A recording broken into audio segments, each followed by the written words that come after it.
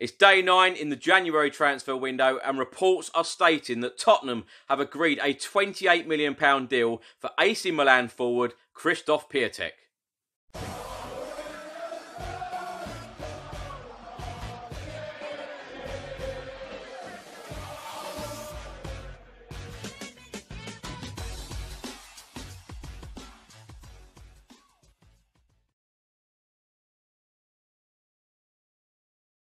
Welcome back to another video. So it is day 9 of the January transfer window. We're almost a third of the way into this January transfer window. I'm going to go through all of the rumours and reports from today, all of the players that Tottenham have been linked with, and let's go through a few stories as well of possible Tottenham players leaving the club this month.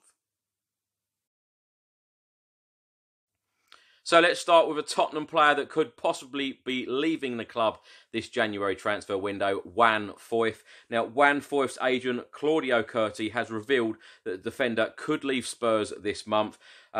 He has only featured 7 times in 7 competitive games for Tottenham so far this season. Of course, he got injured in the Audi Cup in the summer.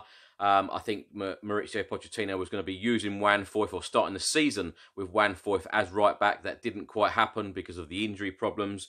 So he has had very, very limited chances at Tottenham throughout this season. Now, Juan Foyth's agent, Curti, said, "We are evaluating the possibility of going out in the January market. We wait for this week to find out clarity with Tottenham." Now, let me know all of your thoughts in the comments section below. If you had your choice, would you let Juan Foyth leave in this January transfer window?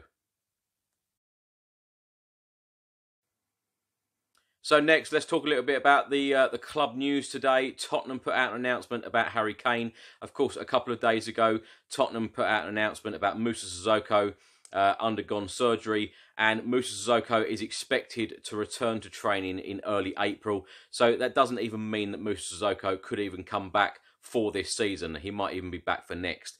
Now, really bad news again for Tottenham today.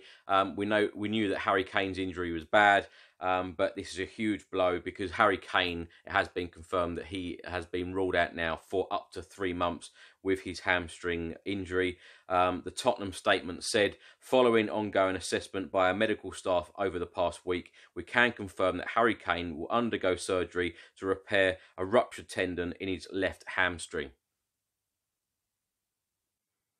It then goes on to say the decision to undergo surgery is not expected to impact the time frame that the England captain will be sidelined, with the expectation that he will return to training in April. Well, of course, very similar to Moussa Sissoko, so it's not even confirmed that he could even come back this season, because if you're coming back to training in April, it's very, very unlikely that you're going to get back to full fitness to be playing in Premier League games in April or even for the start of May. So this is really, really bad news. 2 of Tottenham's key players, Moussa Sissoko and Harry Kane, out until at least April. So the next story out today is about Gareth Bale. I know a lot of us want Gareth Bale back, and a lot of us are dreaming of the day that Gareth Bale walks back into Tottenham as a Tottenham player, but it doesn't look like that's going to be very likely, certainly not this year. His agent, Jonathan Barnett, has said that it is very unlikely that he will leave Real Madrid in this January transfer window, and very unlikely that he will even leave at the end of the 2019-2020 season. So it doesn't look like that Gareth Bale will be signing for any club, let alone Tottenham Hotspur. So next up, let's talk about Jack Clarke. He returned on loan from Leeds on the 2nd of January, so just a week ago. And apparently Tottenham are now trying to find a new club where Jack Clarke can spend the second half of this season on loan. Now, Middlesbrough boss Jonathan Woodgate has admitted that he really wants to sign Jack Clarke on loan. He told the Northern Echo, "I really like Jack Clarke. He's a really, really top player, but he's a Spurs player at the minute. I do like Jack Clarke, but are we going to get him? I don't think so, but he's a very, very good player." Now, lots of clubs would be interested in Jack Clarke. I'm hoping that either we keep him and we perhaps try and use him because the first half of the season he was on loan at Leeds. He played less than, I think, 20 minutes of first-team football for Leeds in the whole of the first half of the season. So the whole point in going out on loan to a club in lower leagues is so the players get game time. He hasn't had that. So the next club that he does go to on loan, he's got to get game time. Otherwise, there's no point putting him out, and we might as well keep him ourselves, bearing in mind the injury problems we've got right now. Let me know in the comment section below what you would do with Jack Clarke. Would you keep him at Tottenham for possible game time? Or would you loan him out to a lower league club?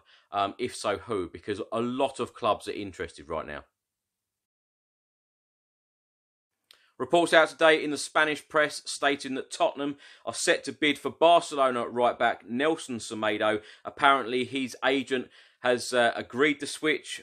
Very happy to do the deal. And even if Tottenham fail to qualify for the Champions League at the end of this season, the reports adds that Tottenham are set to make an offer of around £30 million, but Barcelona are holding out for near £42 million. Another report out today, this time from The Athletic, and they are stating that Crystal Palace could be in for Kyle Walker-Peters this January transfer window, signing him on loan for 6 months, which will take us up to the end of the season. Let me know your thoughts in the comment section below. If you had your choice, would you let Kyle Walker-Peters leave, or would you keep him as cover for Serge Aurier if we do not sign a right-back in this January transfer window? So just while I'm filming this video, there has been some news out from the Sun newspaper, and they are stating that Tottenham have agreed a deal worth £28 million for AC Milan forward KRZYSZTOF PIۆTEK. The Polish striker, 24, is set to sign a 3.5-year contract and scheduled to complete a medical in the next 48 hours.